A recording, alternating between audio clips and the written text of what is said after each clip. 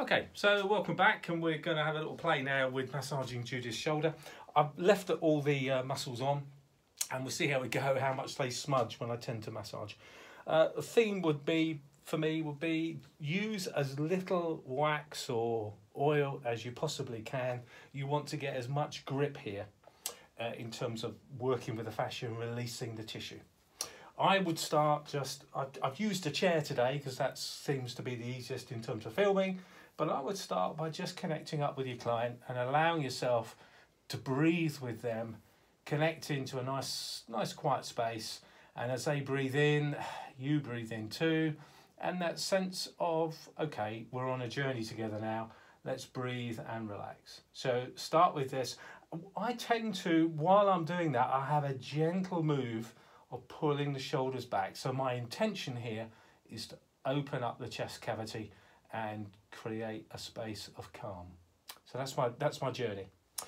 Once I've done that, I don't lose contact, and I would start my journey across the deltoid and shoulder blade. My thinking would be that you've already done your warming up moves and your general kind of hello. So now we're looking at the relationship between the trapezius and the deltoid. Very intimate, very important to get right. Now I use this technique a lot. I bring my forearm across. As I bring my forearm across, I rotate my hand, and that gives me a nice, use the ulnar side of my arm here to really kind of work on the trapezius.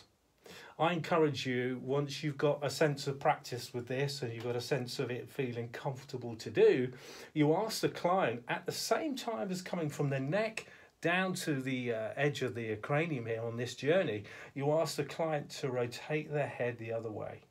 Now they can either just rotate or they can take their ear to their shoulder as well. So you get a combination of a sort of a rhythm. As I come down, turn your head to the other way. So you get a sense of working on the fascia and working with muscle while it's moving. Really lovely to practice, and it works really nicely. So showing your clients how to do this, great move. I tend to have one hand on the deltoid, just supporting, whatever you want to do. As you come through there, if you feel tissue that is tight and solid, then stop. Allow yourself to just sit on a tight muscle area, roll backwards and forwards, engage with the tissue, get the client to breathe in, and as he or she releases, allow your tissue, your arm, to just sink into that tissue. Now I may be here, in terms of making this video, I don't want to be here that long, but I may be here 2 or 3 minutes to really just gently ease through the tissue of upper trap and really start to get the client to release and move their head at the same time as they're releasing. Really nice move to do. Remember that your moves don't have to always be down the trap. You can hold here and come up. Really nice. If you come up the trap, use the ulnar arm, swing round, so use your forearm as you come up, really to the back of the head. You can slide the head over so the chin goes into the opposite armpit. That works really well. And you're stretching through this whole group through here. Really nice to do. Coming through here, I'm going to use my fingertips now and come over the deltoid into the deltoid area. I'm going to cup it both sides. You can come through this way. If you want to use the other arm, you can swing around this way and come through this way. But the relationship between the trapezius and the deltoid, very intimate, as I've already said. Make sure you massage both and breathing as you go, so the client really gets a sense of you in connection with them, with their breathing.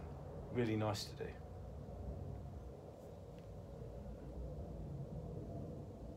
And again, as you come down the deltoid, you can take that head through, so that whole kind of fascial muscle connection all the way through here gets stretched into the back of the head. Great for headaches, great for that sense of, I've got a lot on my shoulders at the moment. That kind of journey is what we're into here.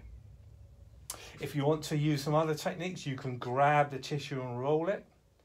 Nice technique to do. Be careful, this can be very sore, so just sit with how the client feels. The speed I'm doing this is about right for me. Less is more. So avoid this. Avoid sort of pinching and dropping. allow yourself to grab the tissue, hold it as the client breathes in, he or she breathes out, and you release the tissue at the same time. So you're getting a real sense of we're on a journey together. Nice to do. Levator scapula is an attachment site that comes up to the back of the neck. About 3 fingers below the earlobe gives you its connection point on the side of the neck.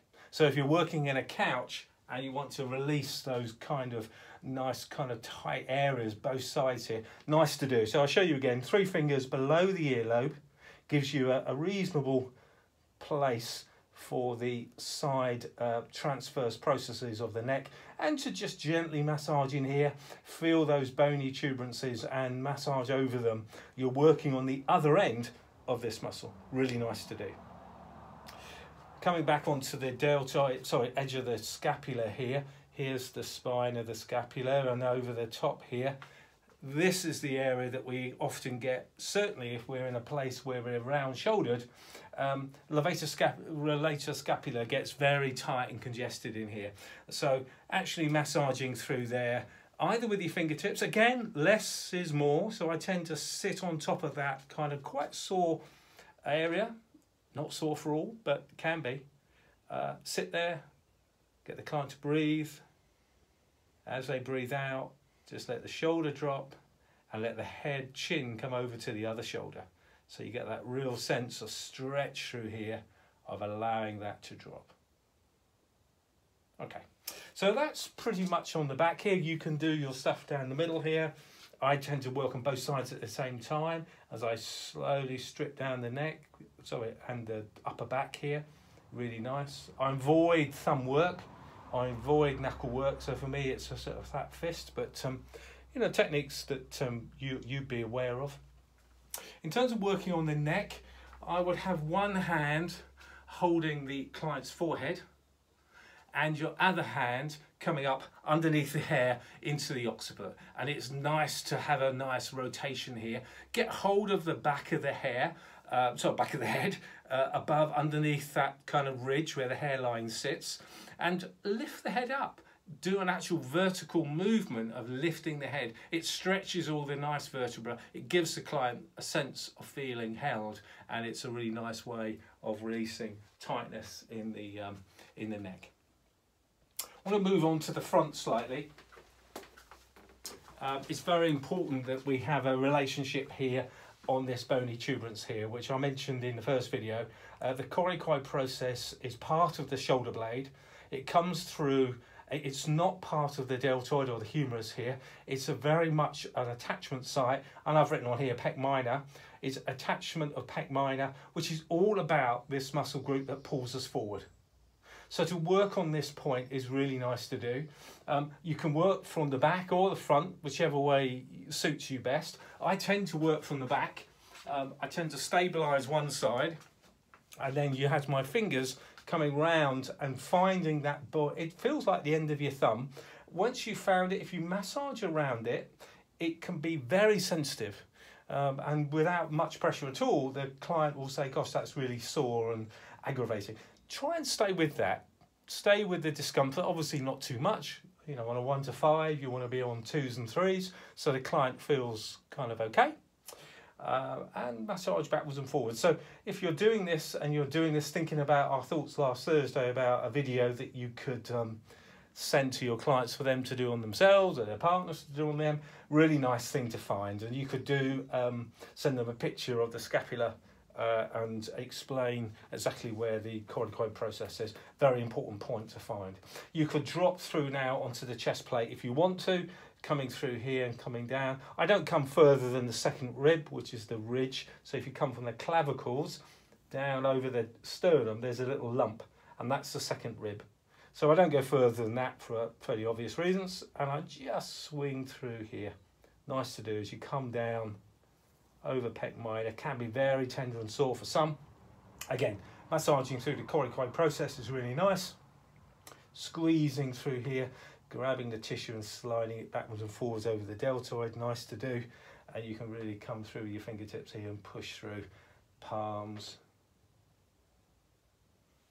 fingertips, whatever feels Right.